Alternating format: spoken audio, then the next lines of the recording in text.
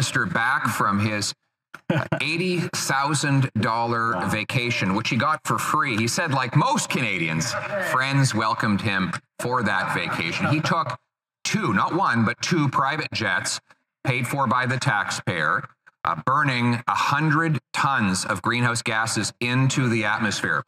He wants to tax the heat and the food of Canadians.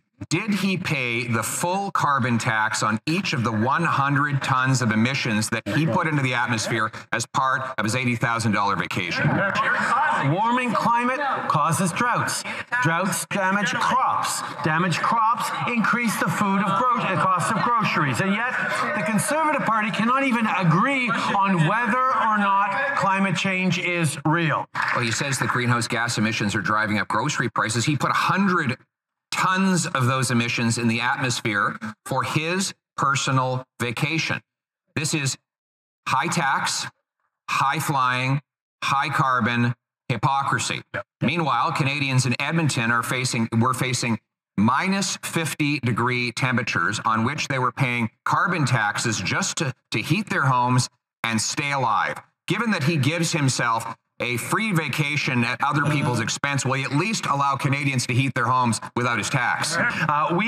He chose to delay the passage of Bill C-59, which is also hurting his own caucus. That's right. Does the member for Battleford's Lloydminster now suddenly oppose maternity leave for adoptive parents? Surely the member for Cumberland Colchester won't back down on his advocacy to remove the GST on therapy and counseling services. Justin Trudeau's public stance and actions, highlighting a paradox between his advocacy for individual responsibility and his indulgence in luxurious vacations and notable carbon emissions, all while supporting a carbon tax.